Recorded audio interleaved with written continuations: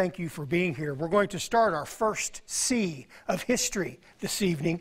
We'll have 6 more to go, but we're going to deal with creation this morning. And I am going to be in Genesis chapter 1. The book of Genesis is an interesting book for lots of reasons that some of you are well aware of. It tells us about God and Him creating the heavens and the earth and all that is in them. I want to do 3 things in this study, however. And the first thing I want to make sure we do, though, is let's not read through the first chapter of Genesis like it's a child's story.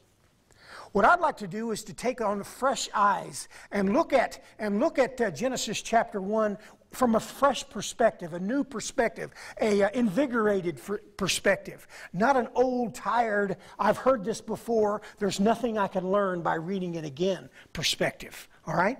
So let's put on new eyes as we think about this study. So what I want to do is I want to talk about what happened on each creation day. Okay? And the second thing I want to do is to compare the events of creation week with an evolutionary perspective of origins. And then lastly, what I want to do is I had promised you from our introductory time together is to consider the profound implications of God as our creator owner. Okay? I hope to be able to make these things clear to you. Before we do all that, what I want to do is I'd like to establish the basis upon which we derive our interpretation of the word day in Genesis chapter 1. This is really an important issue. Now, we're going to do Bible studies in here, so we're actually going to consult our Bibles a lot over the next 7 sessions, counting this one. So, you come tomorrow, please bring your Bibles. Genesis chapter 1. Would you go there, please? And let's see what the author of all things, the man of God, has to say about Genesis and the origin of all things here, okay? I'd already mentioned to you that the first thing the Lord wants us to know about Him when we open His Word is that in the beginning God created. And there are implications to that truth, as I will get to in the latter part of our session here this evening. But in the beginning, God created the heaven and the earth, is what Genesis chapter 1, verse 1 says. Verse 2, and the earth was without form and void, and darkness was upon the face of the deep, and the Spirit of God moved upon the face of the waters. And God said, let there be light, and there was light. And God saw the light, that it was good. And God divided the light from the darkness. And God called the light day, and the darkness He called night. And the evening and the morning were the first day. As I'd mentioned to you, what I want to do is establish the basis upon which we derive our interpretation of the word day in Genesis chapter 1. We know that as we read these verses on the screen, all the way through the first chapter of Genesis, even into Genesis chapter 2, we will read the word day mentioned 7 times, one for each day. The 6 days of creation and the rest day, which is day 7. But what does that word day mean? That's important because this has been controversial among Bible scholars for at least 150 years. What in the world that day means? Could it be an indefinite period of time? Some theologians think so. The reason they wanted to start thinking that way is because they needed to find time in the Scriptures for evolution to take place. Did you know that? So we've got to find a bunch of time for all of this evolution to unfold over millions of years. Maybe the original writer here, when he wrote the word day, means that each of those creation days could be an indefinite period of time. If they can, maybe we have the time here in the book of Genesis for evolution to take place. But you know where I'm coming from this perspective. What does that word day mean? I believe it means a literal 24-hour day. Okay? So the Lord literally created all we know exists in 7 24-hour days. Actually 6, since the 7th day He rested. 6 24-hour days. Let me show you where I get that. That word day there in Genesis chapter 1 in verse 5, as well as the other days mentioned in the book of Genesis chapter 1, I believe refer to a literal 24-hour period of time. Now, to answer these questions, we need to remember that God has the ability to communicate His thoughts clearly, right? And concisely. After all, He is the creator of language. He knew that the original readers of Genesis, which would be the children of Israel, were not Hebrew scholars and were not scientists. He knew that they were former slaves, mostly uneducated, on their way to or newly arrived in the promised land. It was he who in Deuteronomy chapter 6, starting in verse 1 all the way through verse 7, commanded the fathers to teach their children. So in order for fathers to do that effectively, God led Moses in writing the book of Genesis to use a very clear, concise, straightforward language. Get this now. It is inconceivable that the God of the universe, the creator of language itself, is incapable of communicating exactly what he means. Right? I believe in a literal interpretation of the Scriptures. Unless we're told that it's allegorical or poetic, we are to take it exactly the way the Lord gave it to us. Think about how important that is. To take God's Word at face value. To not take it at face value implies the creator of the universe can't communicate what he means, which of course is silly. When we look carefully at Genesis chapter 1 in Hebrew or in English, it is clear that God created everything in 6 literal 24-hour days. The word day, the Hebrew word is yom, is clearly defined the first time it's used in Genesis chapter 1 verse 5, where it says God called the light day, or God called the light yom, and the evening and the morning were the first yom. That word yom is used throughout the first chapter of the book of Genesis for the word day. Okay? Yom always means a definite period of time when the adjectives first day, second day, etc., and the terminal references, evening and morning, occurs with it. Okay? Every time, this word yom means a literal 24-hour period of time when the adjectives first day and second day and the terminal references, evening and morning, are associated with it. Every time, okay? Every time. I fully acknowledge that yom can have a number of meanings, only one of which is a day of 24 hours. But in Genesis chapter 1, the definition is provided. You get it? The adjectives, first day, second day, third day, etc., and the terminal references, evening and morning, inform the reader how to properly interpret the meaning of the word. All right? By the way, everywhere else in the Old Testament, when the word yom appears with evening or morning, or is modified by a number, the 6th day or 5 days, it always means a 24-hour day. Okay?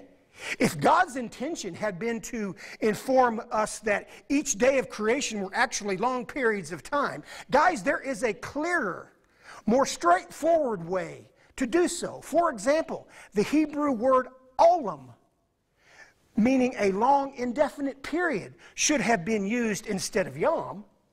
It's as if God's intention to describe his acts of creation in 6 literal solar days, you know, it would have been impossible to express this concept any more clearly than the way that he did. Okay? That's important to remember. God can say exactly what he means, and we don't have to explain it away. As I had mentioned to you, the length of days of creation in Genesis 1 has been involved in a major controversy in biblical interpretation for over 150 years. Many theologians have sought to redefine the term to accommodate the time necessary for evolution to occur. This perspective of the word day in Genesis chapter 1 has come to be known as the day-age theory. Day-agers, as I call them, people who adhere to this way of viewing the Scriptures, further seek to strengthen their position with the use of Psalm chapter 90, verse 4, and 2 Peter chapter 3, verse 8, which compare a day to 1,000 years. You've heard of that argument before. But both of these verses, however, are simply using figures of speech. We call those similes, to show that God is not constrained by time as mankind is. Okay? These verses are actually irrelevant to the discussion of the meaning of day in Genesis chapter 1. Now let's take a look at what God did on each day of creation week. Okay? You're going to find this interesting. Again, let's take a fresh approach to these verses. You've perhaps, if you were raised in church, you were taught creation week when you were very young, and you've been taught it maybe every year since then, and it tends to get a little stale as you go through it. Let's have, refreshed eyes as we look at what's going on each day. According to Genesis chapter 1, verses 1 through 5 that we have already read, what did God create on the first day? right? He created light. No, I don't know how you create light, okay? I'm not going to be able to explain. We're not given the information from the Lord himself how he did these things. We're just told that he did, all right? It's a very difficult thing to get your mind around all that's going on here. But the Lord created light. He created the earth. He created a day-night cycle. Do these verses say anything about the sun? No. God created only light on this day, not the sun. And that's an important thing to remember. He created the sun 3 days later on day 4. Today, the sun gives us light during the day, and the moon gives us light during the night, right? So in the beginning, how could there be a day and a night without the sun? Well, actually all it takes to have a day and a night is a rotating earth and a light source coming from one direction, right? The Bible tells us clearly that God created light and the earth on the first day. And given that information, we can deduce that the earth was rotating in space on the first day, and that light was shining on it. So in the beginning there was day and night, even though there wasn't a sun yet. Okay? You see what I mean? There are some people who believe the sun is the source of all life on earth. However, does the Bible teach this? No, it doesn't. God seems to be making a very important point here that I want you guys to see. The point he is making is that he is the creator of everything, including the sun. He doesn't need the sun in order to create life. Okay? How about day 2? We're going to pick up the story now in verse 6 and go through verse 8. And God said, let there be a firmament in the midst of the waters, and let it divide the waters from the waters. And God made the firmament, and divided the waters which were under the firmament from the waters which were above the firmament, and it was so. And God called the firmament heaven, and the evening and the morning were the second day. You can see the adjectives and the evening and morning there to imply the Lord wants you and I to read these days as being 24-hour days. Well, according to the verses we just read, the first thing God did on day 2 was to create a space that separated the waters which were located above the earth from the waters which were located on the earth. And this space was the atmosphere that would be needed to support life that he would soon create. Okay? You, of course, know what atmosphere is. It's obviously the stuff that we breathe, right? God knew we would need to breathe, so he created oxygen for us on the second day. That means, of course, that oxygen did not slowly accumulate in Earth's atmosphere over millions of years. It appeared instantaneously by the words of God's mouth. Okay? Amazing. Amazing truth. Here's day 3, starting in verse 9. And God said, let the waters under the heaven be gathered together unto one place, and let the dry land appear. And it was so. And God called the dry land earth, and the gathering together the waters called he seas. And God saw that it was good. And God said, let the earth bring forth grass, the herb yielding seed, and the fruit tree yielding fruit after his kind, whose seed is in itself upon the earth. And it was so. And the earth brought forth grass, and herb yielding seed after his kind, and the tree yielding fruit whose seed was in itself after his kind. And God saw that it was good, and the evening and the morning were the third day. What happened on the third day? Well, according to these verses we just read, dry land appeared with all of the soil that plants will need to grow. Okay? God then created the various kinds of plants. This sequence is important here, guys. God had a plan. He knew that the animals and the humans he would create later in the week would need to eat, so he created plants. God was fully aware of the physical and chemical requirements for each of his creatures, so he provided them prior to their arrival. On day 2, God placed oxygen in the atmosphere so we could breathe. And on day 3, he created plants so humans and animals would have something to eat. Note something interesting here. Plants were created before the sun was created. And I view that as sort of logical evidence that the days mentioned in this chapter were literal 24-hour days and not long periods of time. Because how could plants exist for thousands of years prior to the sun? Okay? That's the idea. Here's day 4. Verses 14 through 19, and God said, let there be lights in the firmament of the heaven to divide the day from the night. And let them be for signs and for seasons and for days and years. And let them be for lights in the firmament of the heaven to give light upon the earth. And it was so. And God made two great lights, the greater light to rule the day and the lesser light to rule the night, and he made stars also. And God set them in the firmament of the heaven to give light upon the earth, and to rule over the day and over the night, and to divide the light from the darkness. And God saw that it was good. And the evening and the morning were the fourth day. Why did God create the sun, the moon, and the stars on the fourth day? Well, according to the verses we just read, he did it for us. The sun gives us heat and light energy during the day, and the moon gives us light during the night. The stars show us signs and seasons, although the seasons we have today are probably more extreme than they were in the beginning. In fact, God not only created the stars, but he also gave each one of them a name, interestingly enough. In Job chapter 38, the Lord talks about his power over the stars. And in Psalm chapter 19, we are told that the heavens declare his glory. God also created the rest of the planets and other stellar bodies on that day. Guys, we have looked closely for the last 50 years. And we have sent unbelievably sophisticated satellites into space with very advanced photographic abilities. And we have pushed the envelope of the known universe further and further back, it seems. Every year we find what we didn't know before. And there are billions and billions of stars out there. Billions and billions of stars out there. And the Lord has a name for every one of them. What kind of a mind are we talking about here? When you can point to a star and the Lord would know its name. You know what I mean? I mean, when we look at what's going on in Genesis chapter 1, we're looking at some profound things going on. Where the Lord has a mind that is incomprehensible to you and to me. Let alone we have this remarkable mind ourselves. But think about the mind that he must have in order to be able to keep track of all those stars. It's an amazing evidence of who he is. It's a picture into the kind of mind we're dealing with when we deal with God. He is unapproachable. He is incomprehensible. We cannot understand him because we don't think like he thinks. You know what I mean?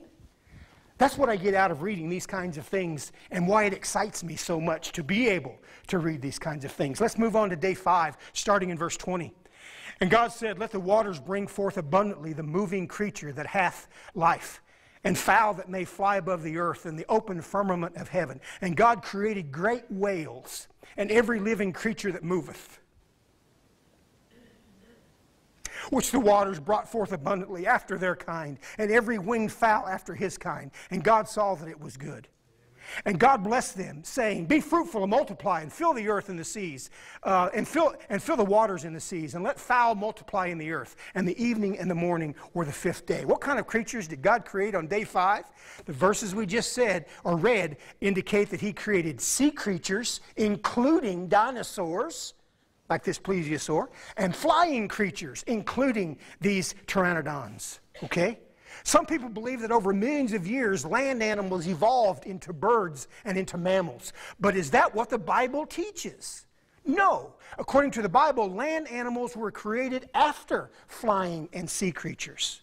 Therefore, what are we to think when we are told that birds and whales evolved from land animals? We can know with certainty that such stories aren't true because the only eyewitness to what happened during day 5 has told us that birds and whales were created a day before the land animals were created. Okay? You get what I'm talking about? We're using God's word as our standard of knowledge, not mankind's knowledge about things he has no direct access to. Science can only take place in the present. Okay? What about day 6? I love this part too. Day 6. Start the story there in verse 24. And God said, "Let the earth bring forth the living creature after his kind, cattle and creeping thing, and the beast of the earth after his kind." And it was so. And God made the beast of the earth after his kind, and cattle after their kind, and everything that creepeth upon the earth after his kind. And God saw that it was good. And God said, "Let us make man in our image, after our likeness, and let them have dominion over the fish of the sea, and over the fowl of the air, and over the cattle, and over all the earth, and over every creeping thing that creepeth upon the earth." Wow! Are you kidding me here? Are you kidding me here? The Lord here is creating land animals, which would have included the dinosaurs, by the way. God also created, of course, the first human on day 6. This, of course, means that humans and dinosaurs lived together in the very beginning. Let's go back and pick up the story there in verse 27. So God created man in his own image. In the image of God created he him. Male and female created he them. And God blessed them, and God said unto them, Be fruitful and multiply, and replenish the earth, and subdue it, and have dominion over the fish of the sea, and over the fowl of the air, and over every living thing that moveth upon the earth. And God said, Behold, I have given you every herb-bearing seed, which is upon the face of all the earth, and every tree in which is the fruit of the tree yielding seed. To you it shall be for meat. And to every beast of the earth, and to every fowl of the air, and to everything that creepeth upon the earth, therein there is life. I have given every herb for meat, and it was so, etc., etc. The point is, it's day 6 when we see land animals and man now appear on earth. I want to make sure you see something, because I know that this is going to be countercultural. The Bible teaches the literal existence of the first human beings being Adam and Eve. They were as physical as you and I are physical. Oh, I'm sure that there were considerable differences. In those days, they wouldn't have had all the genetic mutations that you and I have in our genome. Over time, we know that sin brings about those genetic mutations, and now we are filled with genetic mutations. Adam and Eve must have been spectacular. One thing I like to do, I know I've got some friends in Africa. And these guys are physical specimens that are just it's hard to fully appreciate how well that these guys are built. These are the guys that can run 26 miles at 4 minutes and 30 seconds a mile, These Kenyan marathon athletes. They're just physically something spectacular. And whenever I watch them on television, I am reminded of what Adam must have been like. You know what I mean? He must have been spectacular. I don't know how tall he was, and I don't know how broad his shoulders were, but he would have been as close to perfect as you can be as a human being. And he must have just been spectacular. We're going to read a little bit later on when Eve was formed. She must have just been a knockout. You know what I mean? To be just this unbelievably beautiful creature. In fact, we'll read how Adam responded to seeing her for the first time. You know my interpretation of the Hebrew? You know what Adam said? Wow. Seriously, that's what Adam said. In the literal, it would be, wow. Would you look at that? She's mine? Are you kidding me? That's the kind of thing that's happening here on day 6. This isn't sterile. This isn't the development of protoplasm. This is a human being coming into existence. And how the Lord has prepared his world for them to occupy. Actually, he prepared it for them to occupy forever. Now they're going to blow it. We'll learn about that tomorrow morning. They're going to blow it, and they're going to have to leave the Garden of Eden. But the Lord has a plan. I don't want to get too far ahead of myself, but the Lord has a plan that's just going to knock your socks off. It really is. It's going to be amazing. Genesis chapter 2, starting in verse 7, provides us with more details about the first human. I do want to mention, though, remember now, on day 6, dinosaurs would have been created because they're land animals, right? Land animals. And I believe that Adam and Eve had access to these spectacular beasts. Take a look at Genesis chapter 2, verses 7 through 9. I want to show you something here. Some people believe that humans and apes shared a common ancestor a couple of million years ago. But the Bible says something quite different here in Genesis chapter 2, verses 7 through 9. Starting in verse 7 there, And the Lord God formed man of the dust of the ground, and breathed into his nostrils the breath of life.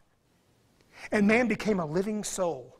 And the Lord God planted a garden eastward in Eden, and there he put the man whom he had formed.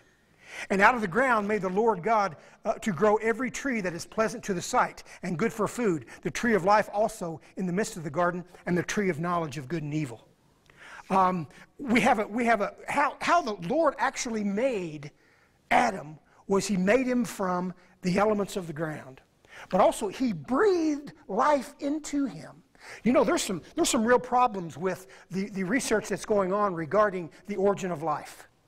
You're familiar with that concept, that over vast eons of time in those ancient pools, there were molecules like carbon and hydrogen and nitrogen floating around, and then somehow that water got hit by a bolt of lightning, which caused those molecules to organize themselves into more complex molecules.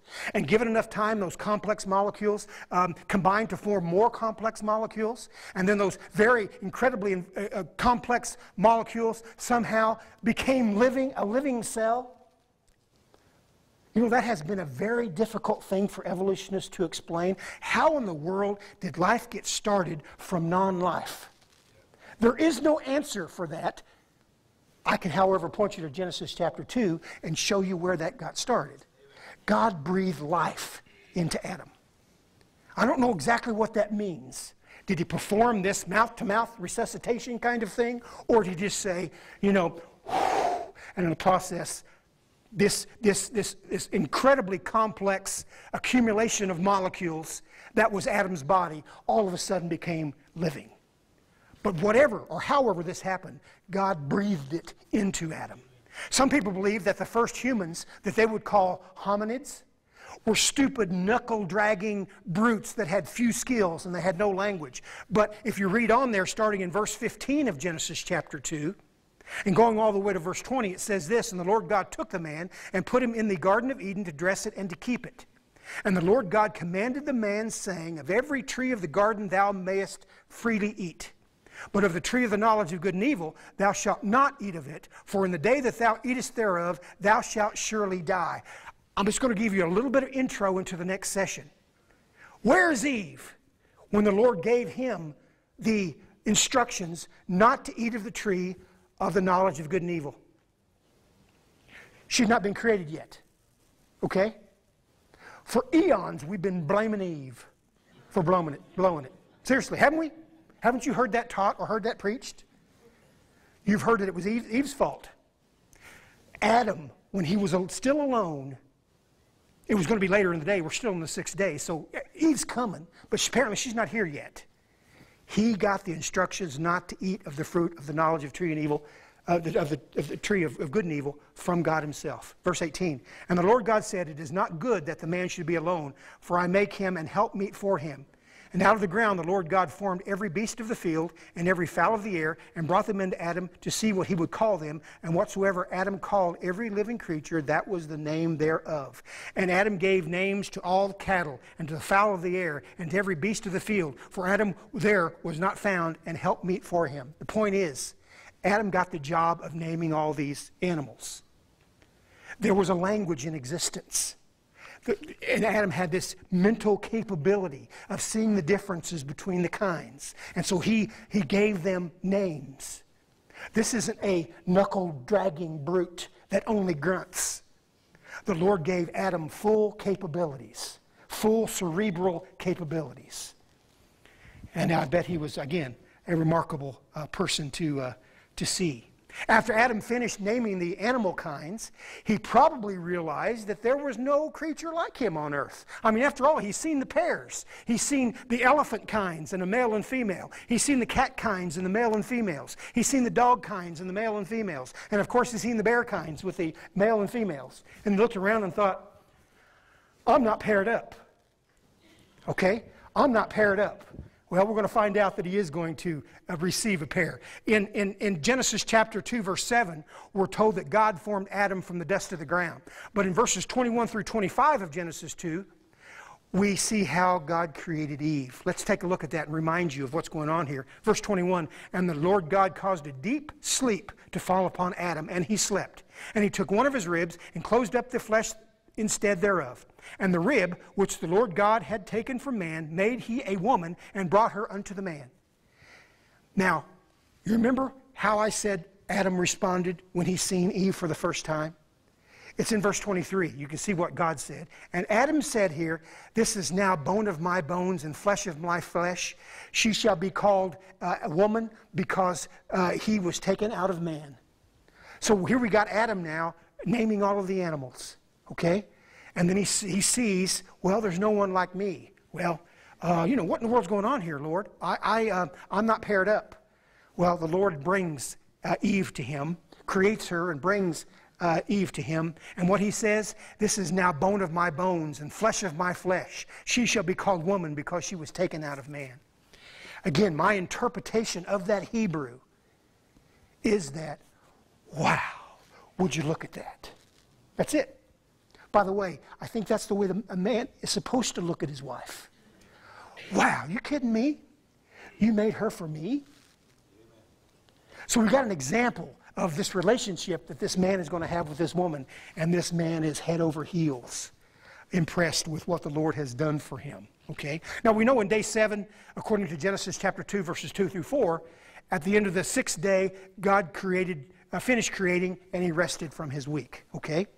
So that's creation week and the various major things that took place during that time.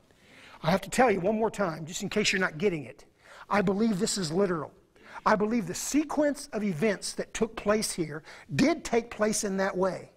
Now, some said, Don, I kind of see what you mean by the word day, and it might very well be a 24-hour day period of time, but doesn't the sequence of creation week sort of mirror evolution over time? You ever heard that? Somebody use that? That I think the Lord in his creation is showing us how he used evolution to bring about all things. Well, very quickly, I want to compare this creation week with an evolutionary perspective to show you how different they are. I am going to have to use a graph, but we can do it quickly, okay? We can do it quickly and fairly painlessly. Hope you can read these.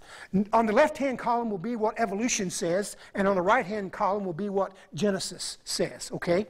You'll notice that from an evolutionary perspective, flowering plants and pollinating insects evolved together through mutual benefit. But according to Genesis, plants were created on day 3, insects on day 6. If these days were long ages, how did flowering plants survive? We can continue on there and look at stars existing before the earth. That's the evolutionary perspective. But from Genesis and what we've just read, earth existed before the stars.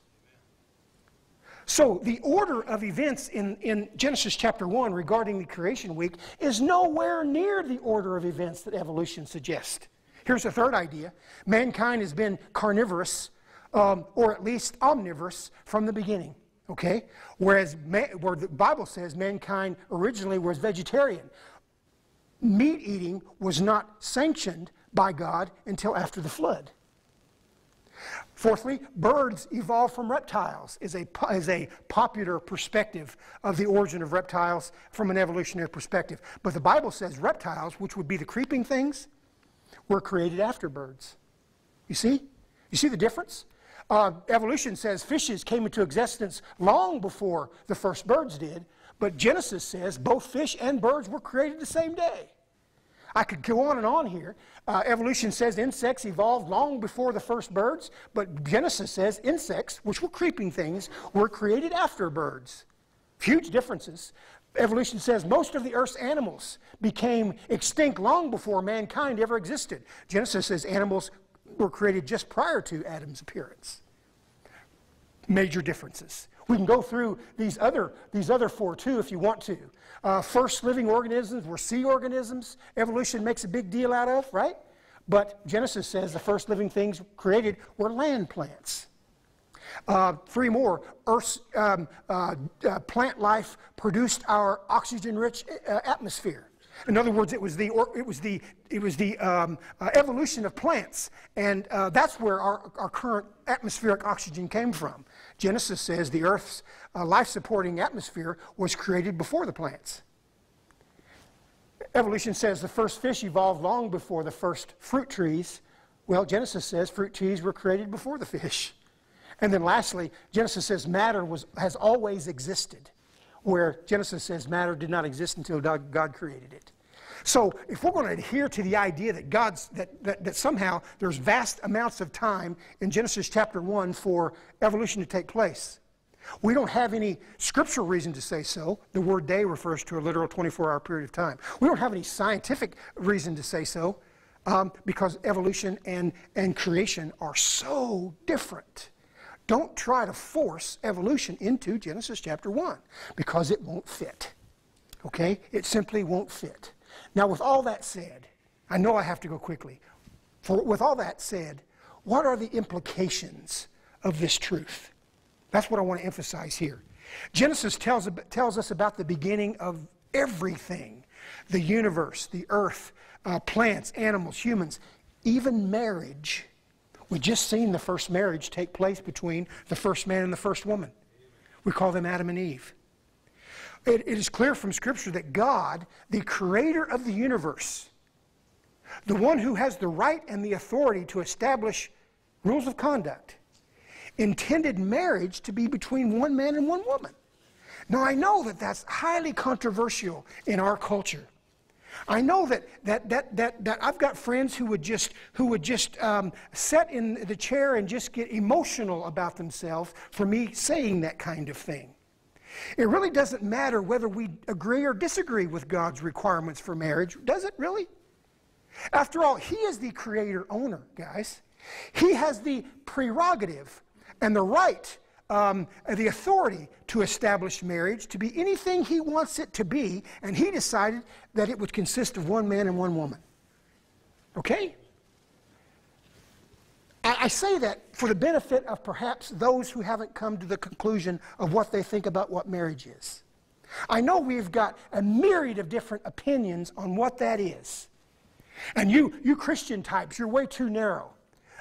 If the Lord really, if we understand marriage now more than we did in the past when this book was written, and we know that it really is just love between two human beings.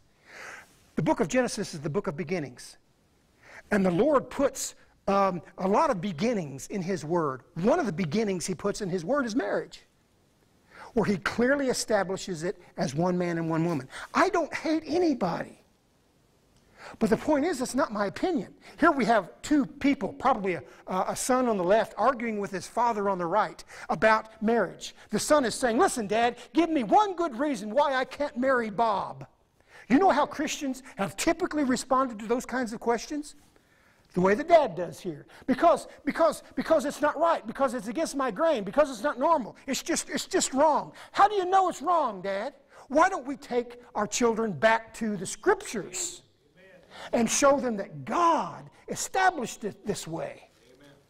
I don't hate anybody at all, ever. The point is, the Lord has instructions in His Word. What I'm suggesting to you is that the implications as God is creator owner gives Him the prerogative to establish what's right and wrong. I was in Belize a couple of years ago, a couple of years last month. In fact, with several of you in the crowd. We went down to visit a missionary of ours. And I remember going to the back country of Belize. And it's quite a trip, by the way, to be in a van and to go into this King Kong kind of environment, okay? This tropical type of environment. And we were headed back just to see one of these works, these missionary works that were taking place a long way from anywhere, okay? And you go into these areas and there's no electricity, there's no running water. People are living in grass huts, literally grass homes. Now to you and to me that seems very primitive. It seems like, how could that be comfortable? I don't understand how that would be nice. Actually, these grass huts are very well constructed, at least they are in Belize. Okay, very well constructed. And you can look at the ceilings and the roofs, and they're comprised of plant tissues, plant fibers, woven together really tightly. So when it rains, those huts don't leak. I mean, they are expertly put together. And we visited a village that occurred in the middle of nowhere. We went back there and started to get to know these people a little bit. We just wanted to meet them. And they're very gracious people, people in Belize are. Very gracious. I was interested in the structures. How do you live? And you know, without electricity, without running water, what runs your day? You know, all those kinds of things. And I walk up to this hut, and I'm real impressed by how well it's constructed. And there was someone from Belize, a native Belizean, right beside me. And I'm talking about, did you make this? And the gentleman said, yes, I made this. And I said, man, that is a really nice job. It would be really interesting to me to know how you actually put this stuff together. And he went through some of the details on how you gather up the plant fibers and how you weave them together to construct this grass hut. And I'd wondered, I said, you know, sir, this is your home? He said, yes, it's your home. You made it then, right? He said, yes, sir, I made it. I said, what if I, in my curiosity of how this structure is built, dig a hole into the side of your home, just so I could see how you put all this thing together. I'd like to kind of get in there and see how thick it is and all that kind of thing. He said, you know, I wouldn't appreciate that. I wouldn't appreciate that at all. I said, why? Because, you know, because I built this thing, and because I built it, I can determine what happens to it. I built it. So you mean that I just can't do anything I want to with it because it's yours? That's exactly right. You see where I'm going? That creator-owner prerogative is really an important concept, because God, being the creator, by his very nature, has the prerogative to determine proper rules of conduct. You see what I'm talking about? Because of his status as the creator-owner. It's his. He can do whatever he wants to with it. And he would be absolutely right, all ethical and all moral, in order to be able to do that. He can do whatever he wants to with it. So when we are approached with issues such as marriage in our culture, it really doesn't matter what people say about it, whether it's a politician or somebody else in authority. What does God's word say about marriage? After all, he's the creator-owner. And he has the right and the prerogative to say and to make marriage what he wants marriage to be. You get it? Hopefully that's clear to you. That's one of the implications. Therefore, given all of what has been said, why is the doctrine of creation so important to you? Because it's vital. This doctrine is foundational to who and what we are as believers. It's important because your belief about your origin will determine something. Your belief about your origin will determine your worldview. Now, you've heard of worldviews before. That philosophy you have about who you are and what your rights are. You know, your worldview. If God is your creator and you know it, then your worldview is based upon his word. Whatever he says is true must be true. After all, he was there when it happened, and he is omniscient. You get it? Let's actually turn that around. That's something really important, and I'm almost done here. For clarification, I'd like to turn that around here. Obviously, your worldview will determine who you are, and that's why it's important. But for clarification, let's turn the argument around. What are the implications if the events of Creation Week outlined in Genesis chapter 1 are nothing more than legends and myths, as many people believe? What are the implications of telling a nation, generation after generation, that they are nothing more than the products of nature, products of random mutations slowly accumulating over vast amounts of time? Then who owns them, is my point. Who sets the rules of conduct they live by? Who decides for them what is right and wrong? Well, the answer is simple. They do, right? As our nation continues to reject the foundational truth that God is our creator-owner, the more our children are taught to reject the foundational truth that God is our creator-owner in our increasingly godless public school systems, the more our children are bored with oversimplified, boring Bible studies and sermons taught by bored and ill-prepared teachers and preachers, the easier it will be for them to conclude that they have the right to do whatever they want with their own lives. Why not cheat on exams? Why not steal? Why not abort babies? Why not be homosexual? Who says I can't own a slave? That's happening in this world. Who can tell me those things are wrong when right and wrong don't exist and truth is relevant, right? And why should we listen to those Christians anyway? They're only intolerant hate mongers, we're called, right? Well, Henry Morris, I believe, beautifully summed this whole issue up back in 1987 when he wrote these words. Henry Morris said, "One's belief concerning his origin will inevitably determine his belief concerning his purpose and his destiny." You get that? Do you get what he's saying?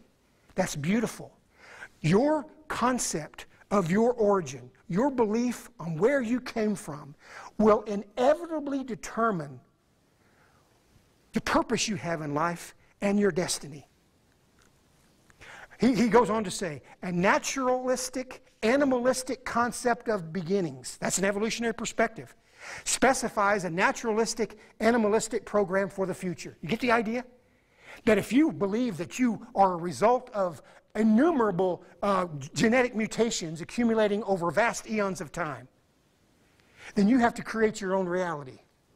What purpose is there if you are an accident of nature? Think about it. What destiny do you have in life if you are an accident of nature? You have no purpose at all in life if you evolved. It's true, isn't it? Isn't that a natural extension of that worldview?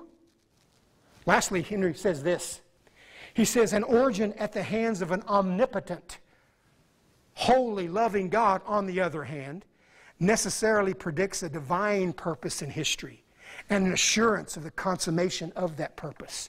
You are not an accident. You are created in the image of God. The Lord loves you. He has a purpose for you. And the decisions you make in this life will determine your future. You will not just cease to exist when you live this life, when you leave this life. We are eternal, spiritual beings. We are going to live forever. It is the concern of this body of believers here at Shady Grove to let you know it's really important where you're going to spend that eternity. What we're going to learn when we come back at 10 o'clock tomorrow morning is we're going to get into the issue of corruption, where sin and evil entered the world. And we're going to learn that even though sin entered the world, Adam and Eve sinned, they consumed the fruit of the knowledge of, they consumed the fruit of the tree of the knowledge of good and evil. Even though they sinned, the Lord has a plan. Starting as early as the book of Genesis in chapter 3, God tells them He is going to bring someone who can save them from their sins. Very early in Scripture. You don't think the Old Testament has anything to do with Christ? That means you haven't read the Old Testament very closely. Because there are a myriad of different references to that coming Messiah. You have a purpose in life.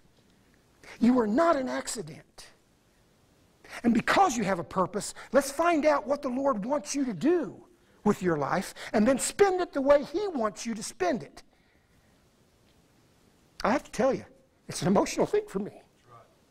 Because I have colleagues who feel that their intelligence, which can be considerable in some cases, is all that they need. They feel that they have everything that they need. There's nothing that they have need of. They are intelligent, and when they pass on, they will just cease to exist. They've spent their entire careers studying evolutionary ideas, trying to figure out how evolution actually took place. And you know the sad part of that? It didn't occur. How can you tell someone who spent 40 years studying evolution that you have wasted your life trying to come to a conclusion that doesn't exist? Talk about without purpose. The Lord gives us purpose. Because He is our Creator Redeemer, we have purpose. And you are important. So much so, the Lord God Almighty sent His Son to die for you so your fellowship with the Almighty could be reestablished. Wow! Are you kidding me? No, I'm not.